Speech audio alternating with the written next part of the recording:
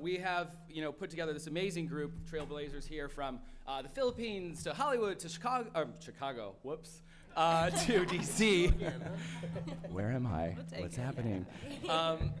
And that was my mom's laugh, by the way. You're going to hear it a lot when Joe Coy talks.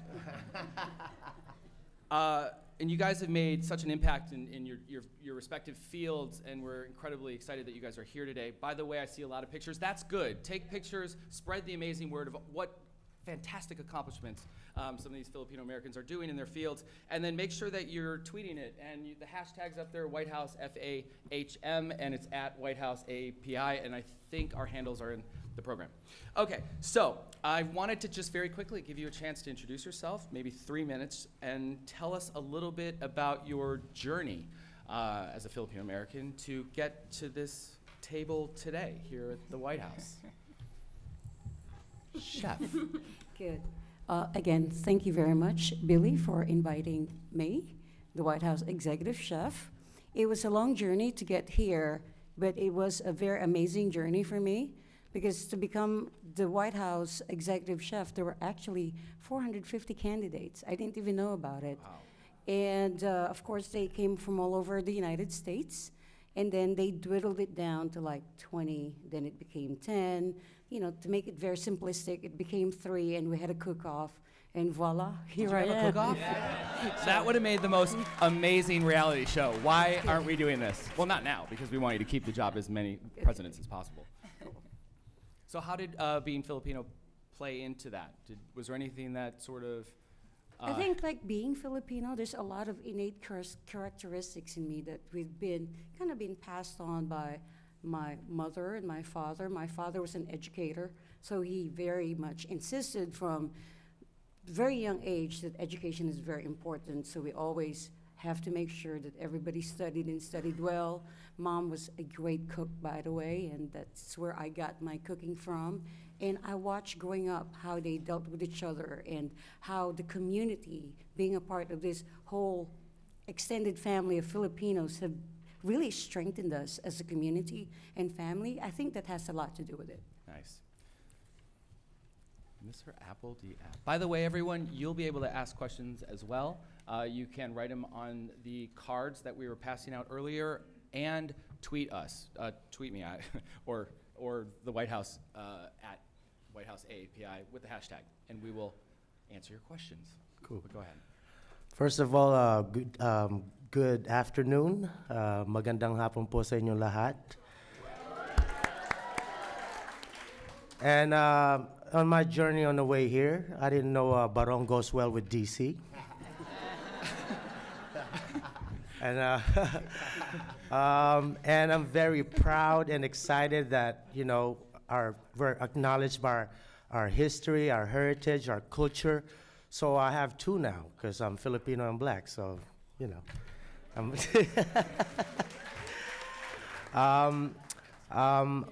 I was born in Philippines in a small town, a small province called Sapang Bato in Angeles City, and I come from a humble beginning. I used to tag along farming with my grandfather. So, if you want some help in planting sweet potatoes and and how to make charcoal, I could help you out with that. And my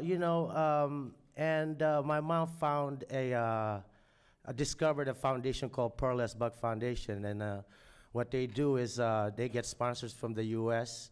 And I don't know, you've probably seen those commercials. Help a kid, give 65 cents a day, and you'll help him feed him. And I was in that video, so I made my shirt extra dirty. So. And in return, you get to write letters and show your grades and take photos of all the materials you utilize the money, and and my dad took interest in me. I would tell my life story. I would tell him, Dad, I'm sorry, my math grade is low because I have this eye condition called nystagmus. I cannot see the board. And so, you know, that kind of sparked the adoption. So he brought me to the U.S. in 1989, and he was roommate with my best friend, which is my bandmate, Will.i.am, and he needed a babysitter on a weekday. So, you know, Will.i.am's uncle was. App, you got to tell him the best part, though. Which one is the it? first, App didn't know how to speak English. Oh, yeah, that and too. This is how they talk. Will goes, you know how to dance? And then App goes, I can do the Michael Jackson. And that's how the Black Eyed Peas was created. There you go. Yeah. And now he's here. Yeah, and now I'm Now here. I'm in the White House. So That's a true story, by the way. that is a true story. You know, Will's like, you know, he looked at me like I was from the jungle. He was like, you're from the Philippines? What do you do there? It's like, oh, I do the Running Man. You know the Running Man, the dance? It's like, I do that too. It's like, yeah, I do that too. I ran all the way from the Philippines. And I said, Apple impressed Will by doing the moonwalk in flip-flops. and, you know, the rest is history. Here I am. It's like pinching myself moment to be, you know, from Sapong Bato to the White House. You know, Angela City to the White House. Wow.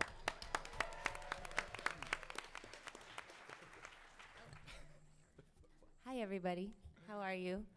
I'm Cassandra Ventura, but most people know me as Cassie. I was born and raised in New London, Connecticut, by my mom, Regina. I actually brought my parents today. My African-American mother and my Filipino-American father. So we're so proud to be here. This is amazing. This is my first time in the White House, so I'm pinching myself too. I'm freaking out. I started off as a model, but you know, I found it hard growing up in Connecticut. I didn't really identify with a lot of the kids that I grew up with. It was a lot of white kids or black kids, and that was pretty much it. So I was of mixed race, and to overcome feeling different, I decided to model, which was kind of out of the norm because I was 5'4" and a little bit awkward. But it all worked out, and after I graduated high school, I moved to New York, and I pursued modeling, and from there started recording music because I studied musical theater and dance in high school. So from there, I created music, and I continued to model, and I'm relocating. I was told not to say that I'm moving because I'm not moving. I'm relocating to South Africa, to Cape Town, as of next week to do my second film this year. So I'm acting, singing, dancing, trying to do my best. Thank you. Wow, that sounds yummy. South Africa, I want to go there. I've never been there. Hi, guys. So I love this concept of journey because, you know, that's the only way really you trace back your roots and, you know, a certain appreciation. For me, I was born and raised in a little esquinita, in a little alley in Guadalupe Nuevo, Makati City. Yeah. And if you are not familiar with the culture of the Philippines, you know, we had this fiesta celebrations that happens in the Philippines, right? Where we celebrate, you know, birthday of a saint. So where I'm from, we have this culture of celebrating Nuestra Señora de Guadalupe. And during those celebrations, there would be singing contests, dance contests, and transgender beauty pageants. So that's where I started. I remember when I was 5 years old, when I was obviously I was assigned boy at birth. And at 5 years old, I would always wear this T-shirt in my head or blankets. And my mom asked me, "How come you always do that?" I said, "Mom, this is my hair. I'm a girl." So that was like the early moments where I really felt like this is who I am. And because there is a point of reference in our culture in the Philippines of those transgender beauty pageants, it wasn't like a new thing for my mom. Like we could pinpoint, like, of course, that's who she is. It's funny. I owe so much to that culture of transgender beauty pageants in the Philippines. It was my second family, and it was my first job. I was discovered by a transgender beauty pageant manager in the Philippines, and I traveled all over the Philippines. I joined beauty pageants where it's literally the back of the truck, or like in a little rice field in Pangasinan, or like when it rains, you know, someone will be fighting in front of us in Batangas with balisong, you know. all of those things I've experienced, but I would also join transgender beauty pageants on national television because it's part of our culture. But what's interesting, I started joining transgender beauty pageant between 15 to 17. And a little context in the Philippines at that time, if you're trans, your life, the expectations that you would go to Japan, you would become an entertainer, you would become a japayuki, which is most of my friends would do that. And they would make a lot of money, and then it was a typical story that they would send a lot of money, back home to their mom and build houses and, for their moms, and they would send a lot of their family members to school. And it's like, I want that, so I would rather go to Japan. But then my mom moved to United States in 1995. And then in 2001, she told me that my petition came through. So she called me and she said I should move to United States. I didn't want to move to the US because I would rather be a japayuki. But then when she told me that there is a policy in California that would allow me to change my name and gender marker on my documents, that was it. I'm moving to California. So I moved to California to be recognized as a person that you are in your documents. That was huge for me. That was a life-changing moment for me. For people, it's your driver's license, it's your ID to get a drink. It's my license to live, baby girl. So that changed that. And in 2005, I decided I wanted to model. So I moved to New York to be a model. But I also made the decision that I wasn't ready to share about my identity as a transgender woman. So I was living this double life. I was living as a model, I was working, I was happy, but at the same time, the next day I would be so afraid because if somebody outed me, I was afraid that my career would be over. After years of doing that, I realized, what, enough of that. So on my 30th birthday, my gift to myself is I'm gonna come out. I came out on a TED Talk. It was the first time I publicly shared about my journey, and since then I've been traveling all over the world advocating for transgender rights, and here I am.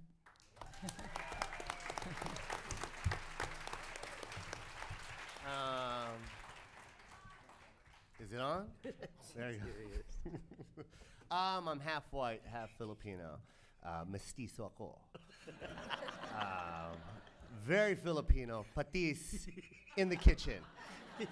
Always patis in the kitchen. And I just found out today that there's patis in this kitchen. So my hat's off to you for being not only a trailblazer, working 3 administrations, right? Clinton and the Bush and this Obama, but patis in the kitchen the whole time. My mom and dad, they separated, and when they separated, I was raised by my mom. So I took on my Filipino side. That's what I latched on to. I identified with that family. My aunts were the ones that raised me. My mom's the one that kind of stayed involved with the community because that was her only outlet. That was her friends. When back in the 80s, there weren't really that many mixed kids out there. You know what I'm talking about. And my mom was trying to find Filipino friends in Washington. When she did, she started getting involved in the community and organizing events. Like when I saw the Philharmonics, man, what you guys are doing, man, we've been doing that since we were 10. All right? So don't think you've been doing some new stuff, man. All right? My mom forced me to beatbox at 10 for cookies. Apple would moonwalk in his flip-flops. Why are we doing this? For the cookies. For the cookies. That's real talk, by the way. So, my mom would put us in every activity, man. Every. You guys know. You know what I'm talking. Don't act like you don't know what I'm talking about. We can leave this place right now, and someone will go, "There's karaoke at my house right now. Who wants to go? Who? And everyone will pull out a karaoke. Ako, me. But my sister was a singer, and she started singing, and when I would go watch my sister sing in Vegas, she did a lot of lounge, a lot of the lounge acts, and I would just watch my sister. I always wanted to be a comedian. That was like, I wanted to be Eddie Murphy, and I remember asking my mom, get me a red leather outfit, and she goes, that's too expensive. Just wear a t-shirt. Make it work. Make it work. That's why you're laughing, huh? She said the same thing to you, huh, Bill? Nothing better than Filipino moms. They're the most honest women in the world, boy. They will tell you right off the bat, how do I look? Ugly. What? That's how you look. You want the truth or do you want me to lie?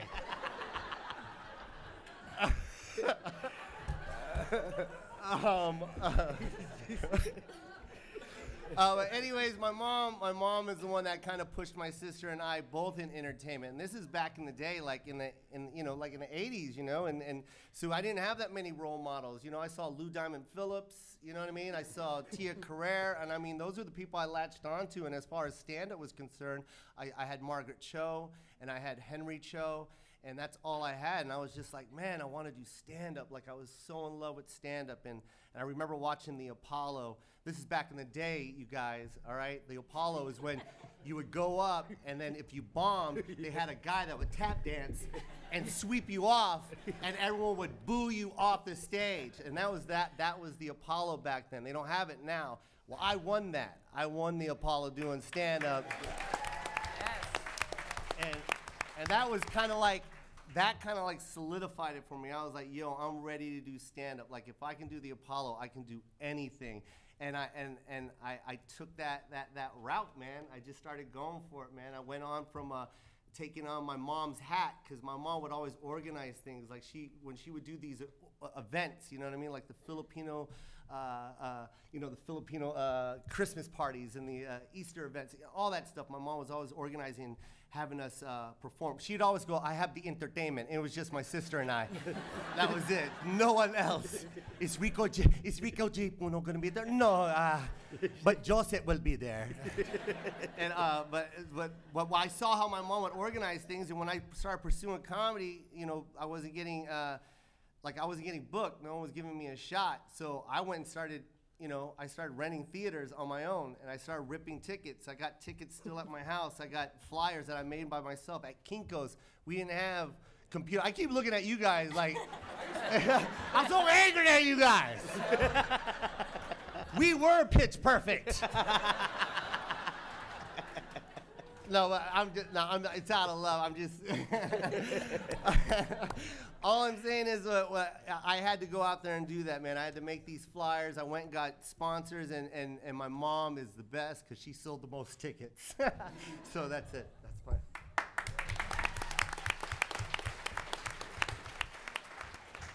Man, it's kind of hard to be the last in this. Follow that, man. Oh. I'm gonna go under and below. I grew up in a small town, Cavite City. It's about 2 hours away from. Oh, Caviteños. I grew up there, and it's 2 hours away from Manila. It's right next to an American naval base. It's Sangley Point. So I was very close to the U.S. But you can't really go inside that base. It's a military installation. They don't let anybody in. And I watched TV, I watched cartoons a lot. I loved cartoons. I loved watching The Wonderful World of Color, and what I wanted to do was to draw all day and all night and on my notebooks. My dad would discover them and get disappointed in me, and he would tell me, it's like, you gotta take your studies seriously, son. Drawing is just a hobby. And that kind of chills the drawing, so you kind of have to do it. You're hiding it most of the time when I'm drawing. And I'm the only nerd in my city. I don't have anyone to talk cartoons with or comic books with or reading sci-fi novels. I was a nerd. I was the only nerd that I've known for years. You hear that, you guys? Original nerd. You ain't got nothing on this.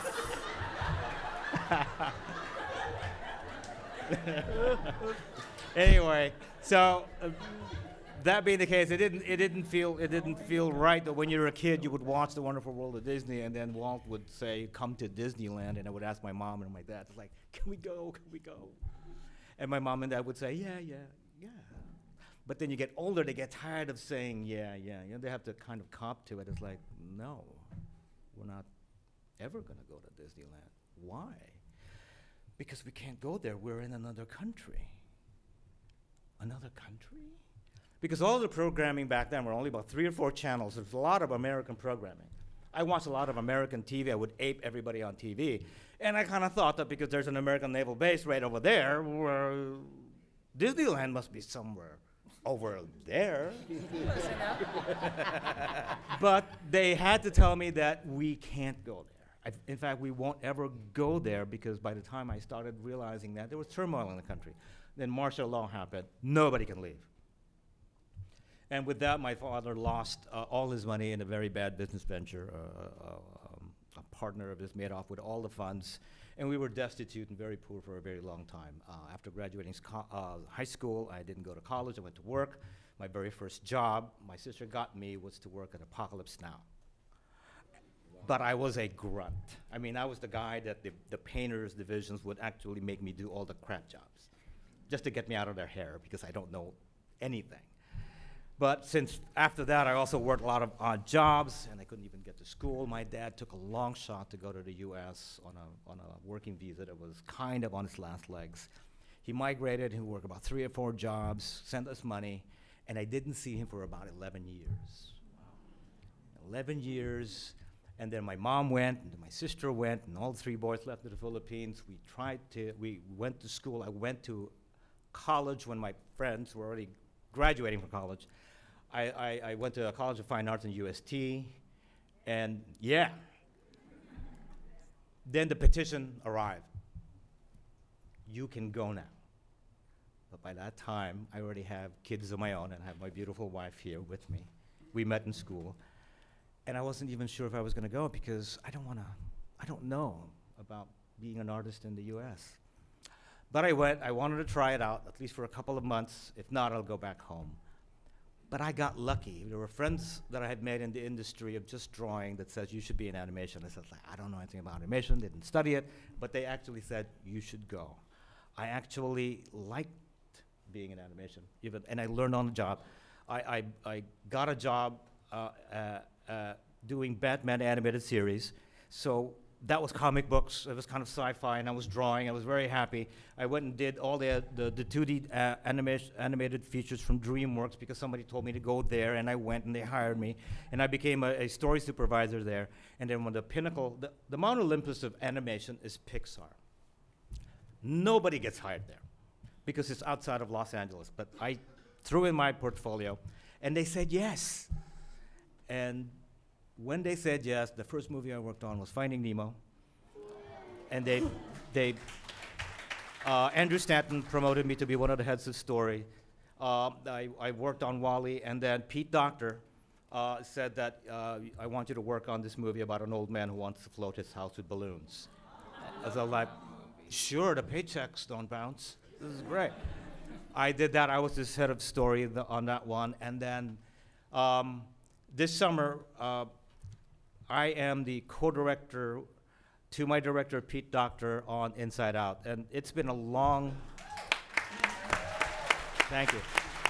It's been a long journey from a kid who actually got told that drawing doesn't really quite matter and you should watch out for it. And from a country that wasn't connected to Disneyland, I actually am here. So I'm very honored to be amongst everybody here and all of you.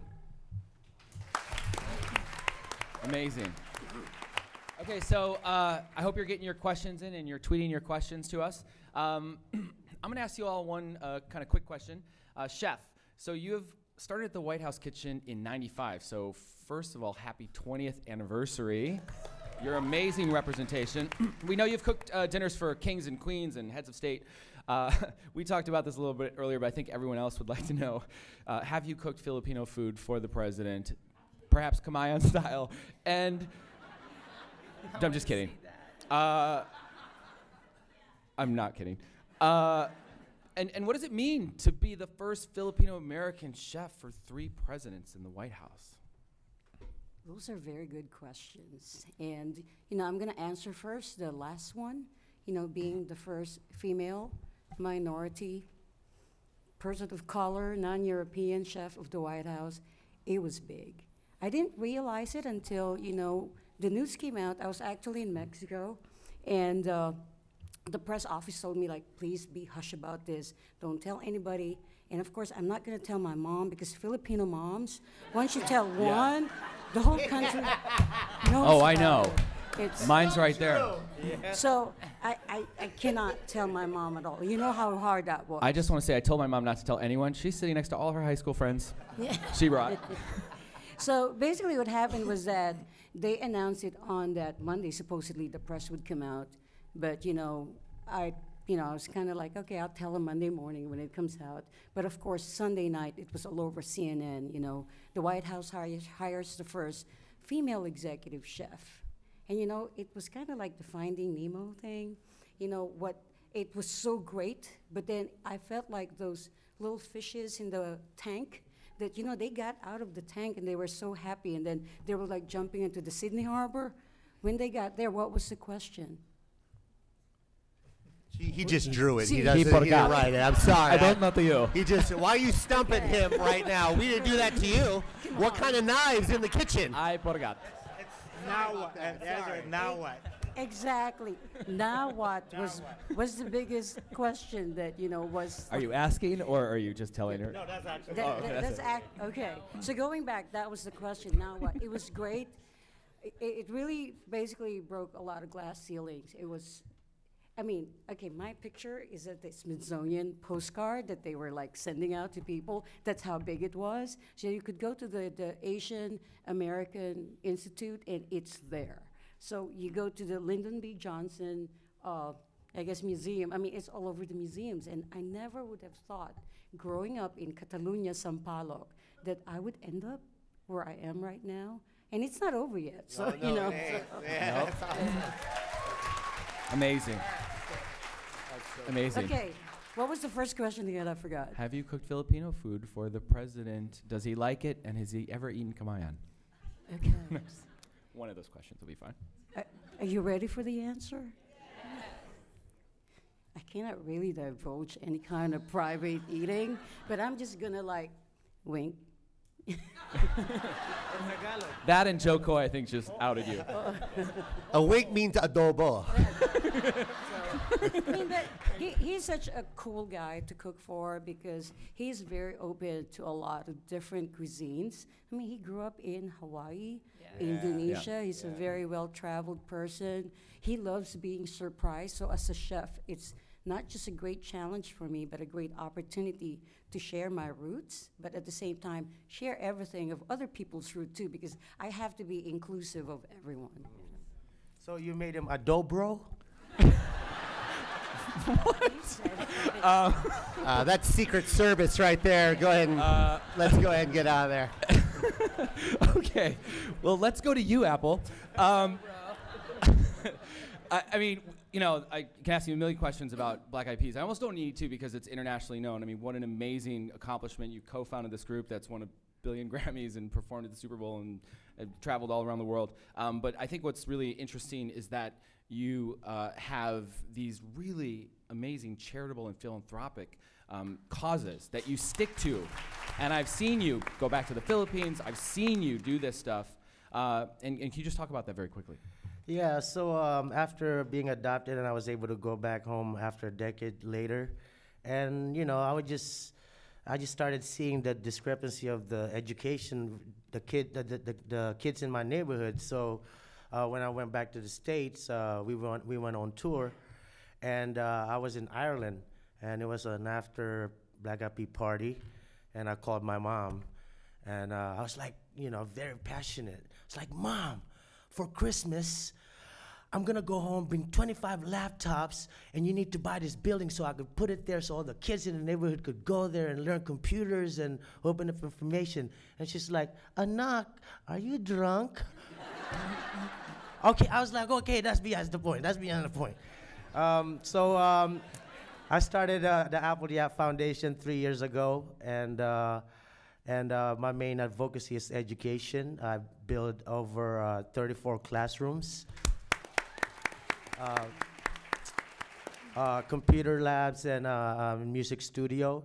And in 2 weeks, I'm going to Davao because I'm delivering this equipment for premature babies because they get retinal detachment something about retinal detachment if it's not diagnosed in 48 hours. So I'm delivering these equipment in 2 weeks in Davao and other provinces in the Philippines. So it's been other than all the accolades, this is what makes me tick is giving other kids opportunity, because I was one of those kids. So I'm just paying it forward. So it's just it makes me really joyful and happy. Excellent.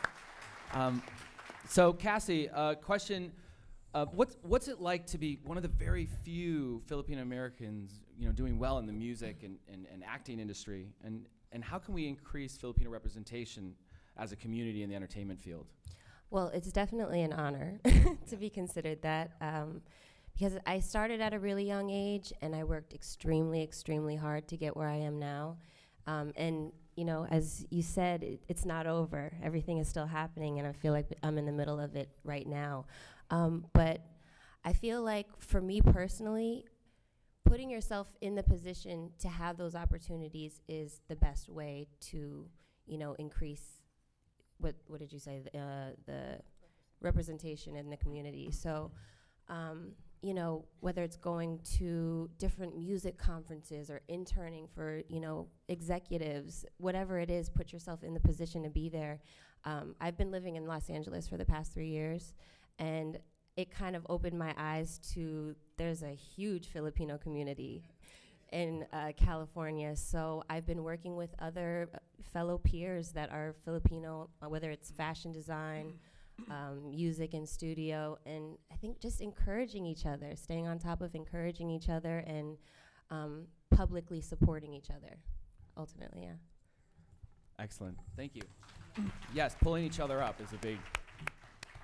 So Gina, as many of us know, transgender issues have received a lot of attention lately, especially with Caitlyn Jenner, and actually you were on I Am Kate, I heard. Yes. Yeah? We become great friends. Yeah. Can you is talk crazy. a little bit about your transgender advocacy efforts, and have you ever felt obstacles in the Filipino community? Because it sounded quite supportive. Thank you. Yeah, it's really complicated stuff. Well, first, when I gave a TED Talk, and when that talk came out, went viral, and I launched a global advocacy campaign. It's called Gender Proud, advocating for transgender rights. And initially, we wanted to go in different countries, but the thing that made sense for me is I need to go back to the Philippines. This is where I'm from. This is my culture. This is my family. So I went back there, and most recently this May, we traveled in 3 different cities, in Quezon City, Cebu, and Vigan. And during those different places that we visited, we did LGBT talks, but most importantly, we did this workshop called Media Training and the Power of Storytelling. And I think that's really important. What you're saying about representation, like for the longest time, this identity, being trans, has been erased. It's been looked at as something that's nothing to be celebrated for. Especially in the Philippines, there's this huge confusion of this word called bakla and trans. And even those 2 words are 2 separate things. I remember the first time I went to the Philippines and all the journalists wanted to do an interview, whether it's Karina Sanchez or anybody, right? And the thing that I always wanted to make sure is that, like, you have to address me a certain way. If you want this interview, this is the way we're going to talk about it. You can't talk about my former name. You can't address me as a boy. Address me as the woman that I am right now, because I worked so hard to be where I am right now.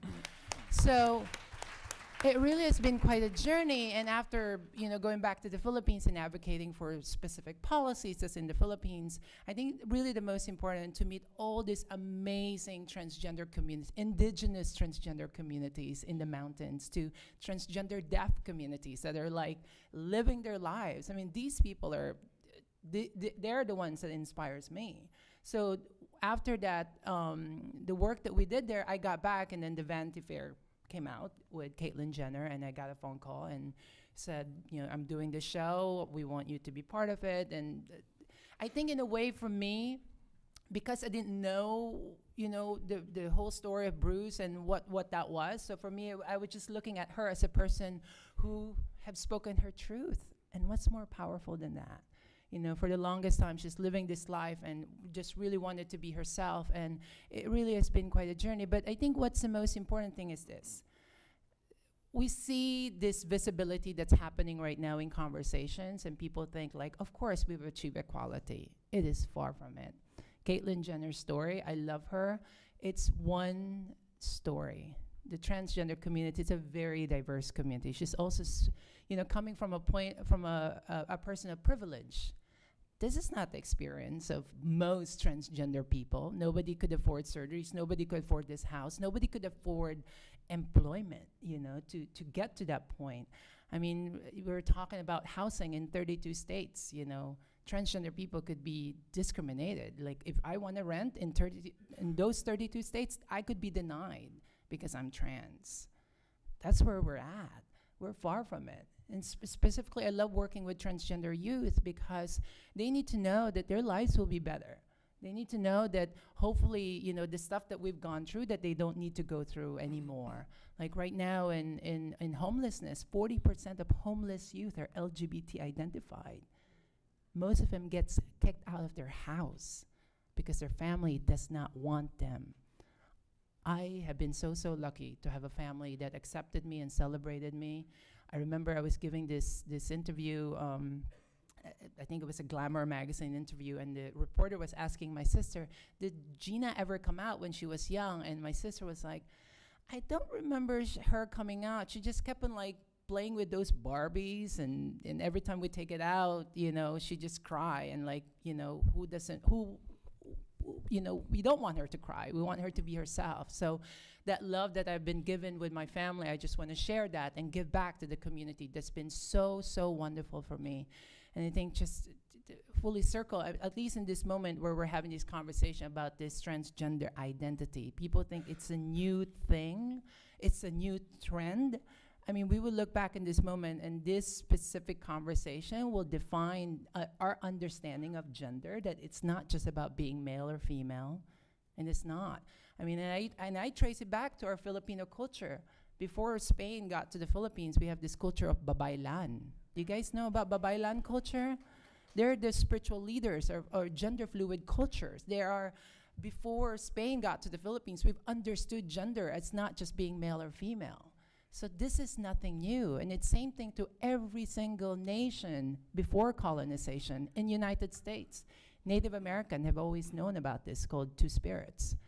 So we will look back in this moment having this conversation to truly redefine how we understood gender. And hopefully within those conversations, when we're changing culture, when we're having representation, when we're changing policies, that we will look back, of course, these things make sense. And hopefully the young kids would not have to go through what we've gone through. Thank you. Okay, Joe, first of all, shout out to the Hapas. I'm half, just like you, with a Filipino mom that I just... Yep. And so I love all your jokes, or not jokes, but just the way in which you tell your stories about your Filipino mom. Yeah. I do too. There's so many. Don't worry, Mom, I won't tell one right now. Or should I? No. What I love about, and I'm incredibly impressed about you, is you have really thrived throughout the mainstream. Mm. You know what I mean? Yeah. With much story that you would think only we would understand. How has the American mainstream really sort of, latched onto you? When I first started stand-up, like I would do that whole thing where I set up the joke by saying, well, where's my Filipinos at? And then I'm like, well, you guys aren't going to get this. Filipinos do this and blah, blah, blah. And then I was like noticing people in the audience going, well, I didn't really get it. We got it. And I didn't like that. I didn't like that separation. So I started just telling the story of my mom, like becoming the character on stage as my mom, instead of saying, hey, Filipinos eat rice like this. Like you know what I mean? Like my mom always ate her rice with her hand and put it in my mouth. And then she's like, Joseph, in front of my friends, hey, eat like that. And my friends were like, what are you doing? Why are you doing that? There's forks, man. But I've noticed that if I just tell the story about my mom, then people will just identify with the mom's story. Like, you know what I mean? Like when I talk about losing my keys and my mom's not helping me. She's just standing behind me going, "Oh, you lost it again, huh?" Where did you put it? Like that, everywhere? And then when I started doing that, I started noticing more people coming up to me going, "Yo, my mom does that to me too."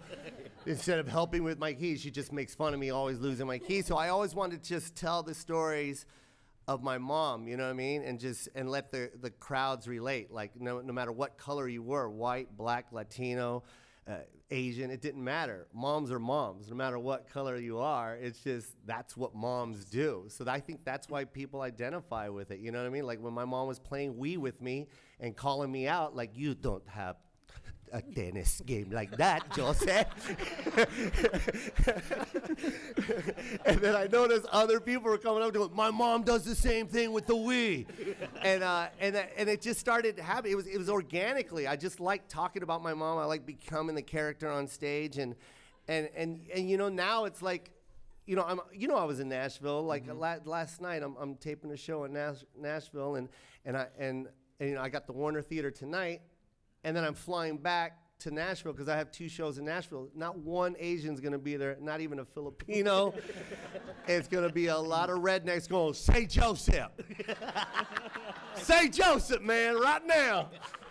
And to me, that makes me happy, man. That's funny. My mom's popular in Nashville, Tennessee. All right.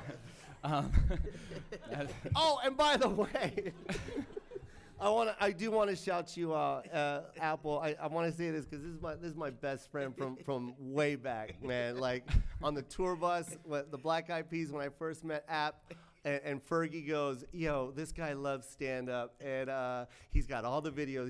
He's got Eddie Murphy, he's got Richard Pryor, but all he listens to is this one. And then he's like, "I love it. Want to watch it?" And it's my DVD.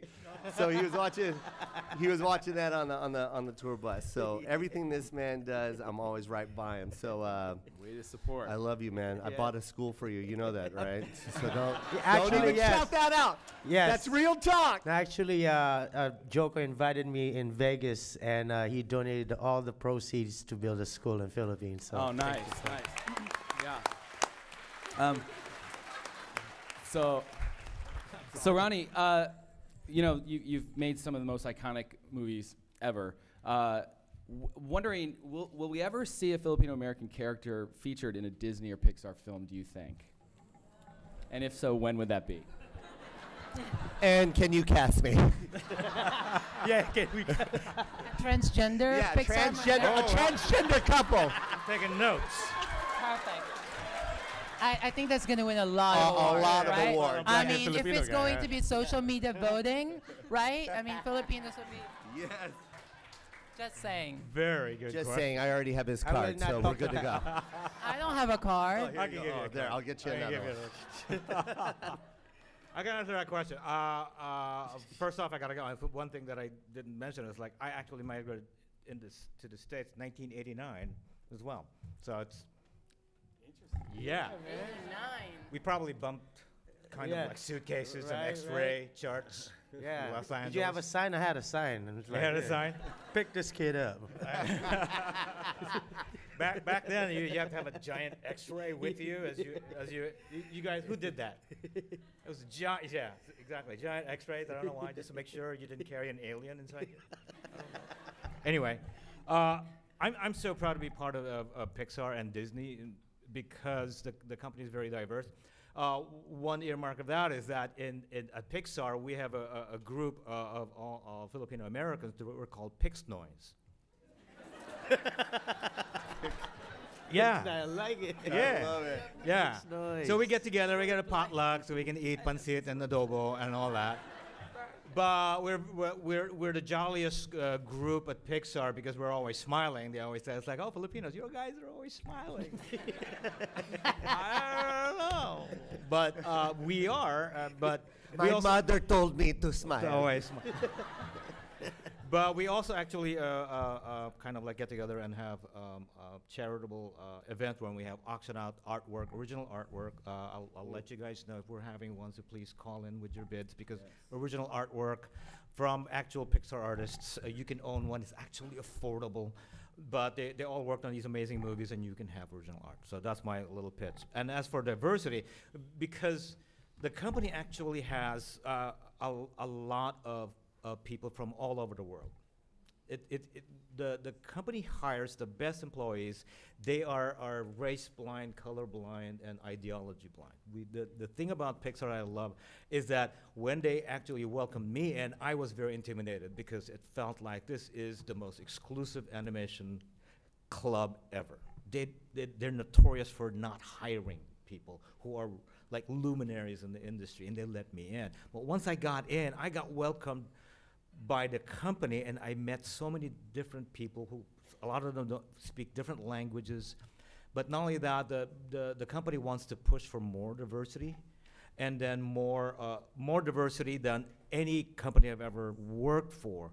But not only that, because in terms of stories, all of the people at Pixar give notes to our movies.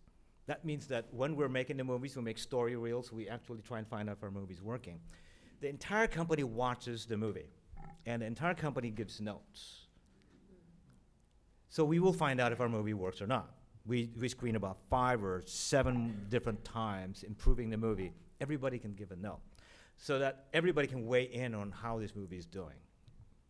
And that means that all of those voices get represented there. But not only that, all of the people who are manning the stations, making the movie, is a very diverse group, and all of us have a voice in making the movie. So it's a community that makes it. And because of our hiring policy is very diverse, and because of the way that we make our stories is very diverse, it seems like all of our voices get represented in our movies. And a story that may feature a Filipino-American or a transgendered character, I don't think that's too far behind or far-fetched, because it is that kind of company. Yeah, man. I'm going to look to one or two of you guys to answer this one. There's a lot of divide and challenges within our community. As some know, a lot of times we don't always support each other. We're not always connected, and that's a shame. And you are getting a ton of support, but that kind of only happens, whether by coincidence or whatever, once the mainstream media celebrates you. For people that are trying to break in and gain the support of the community, do any of you guys have any advice to do that, to gain the support of the local Filipino-American community, to help you get to the mainstream celebratory level? Apple, come on. Oh, okay. I'm still waiting for the hookup, man. And by the way, that was one of the questions that were sent in from an audience member. I think really just reaching out. Well, for me, I always try to encourage, second gen, third, to really maintain their connectivity even back home in the Philippines. You know what I mean? Share ideas, platform, and business ideas. And for us Philams that are here, I think we just all need to collaborate, Me and Joe Coy got some stuff coming up. Yeah, we do, Yes, buddy. we got a video and a song together. So, What? yeah. It's good. I actually made Joe Coy rap, and it's a very very funny song. So I think it's all about reaching out and collaborating with other Philams, and also, don't be ashamed in representing yourself. Say you're Pinoy out there, There's a couple of people that don't do. And don't just represent yourself. When I was coming up in the music, it didn't matter. I was, Queen Latifah came up to me. It's like, I like that song, Bebot. I was like, oh, you mean Bebot. So, so I sing Bebot to, white people. They're like, hey, I like it. I like the rhythm. And, I'm not ashamed. So I think it's just collaborating and representing your culture and who you are. All right. Real quick, I just want to go down the road. We're wrapping up. You get to each say one role model into the microphone as you go down that sort of inspired you to get to where you are. Just the name. You want to start with you, Chef? Erlinda Pasha. That's my mom. That's everyone's role Okay. model.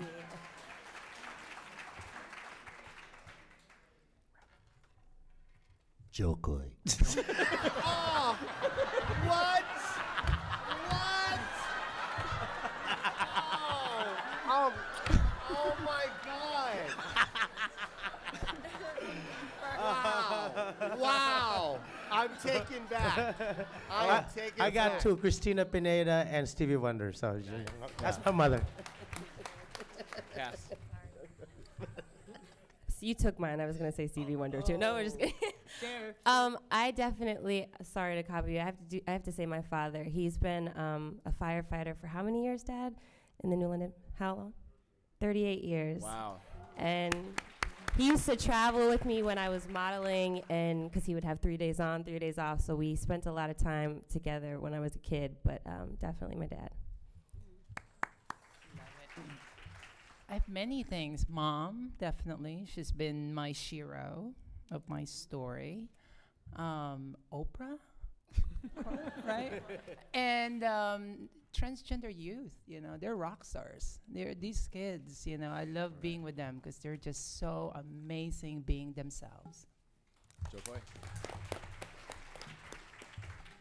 I'm going to just say my mom. She sold the most tickets. She did. Can I just do one quick story? I'd sold this one theater that I rented out, and it was like 600 seats. And this is like 20. By the way, this is my 26th year in stand-up. I started in '89. And the theater that I rented, it was sold out. And then come to find out, my mom sold all the tickets to all her friends. But she wrote the check to me. For all the tickets. So I don't even think she sold the tickets. I think she just gave it to her friends. And how much was that? All right, here you go, Joseph. Good job. So I love you, Mom, and thank you so much. Yeah.